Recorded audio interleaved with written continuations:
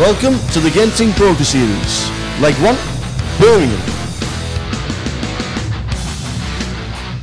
Feature table, bud. How's it been? I just keep getting Andy Bradshaw texting me saying how I'm evaluating every hand, like absolutely slating me. You missed the value bet. You can't do that, you can't do this. Yeah, you can't do that, you can't do this. What's it like on the table? You've got Ben Jackson to your left, you've got Mick McCool, the crazy Irishman in seat 2. He just keeps... Nick's just like open shit twice. It's 6-7 on a king guy board and it running straight cards. And then he shipped again into Zippy's aces in it running club. It's bananas. Ben's been quite quiet actually. He's not playing in hands. Yeah. I think so have you, to be honest, haven't you? You've not been very active.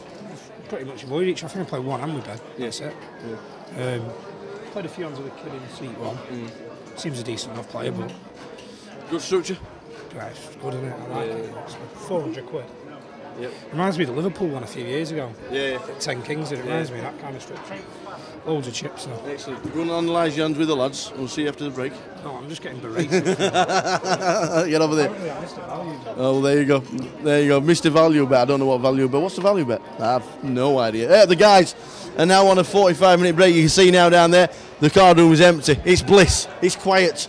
There's nobody around. We'll see you back after the break. 189 are still in today. 31,000 the average stack. We're at the end of level 6. 235 a minute with a prize pool of £141,200. That's not bad. See you after the break.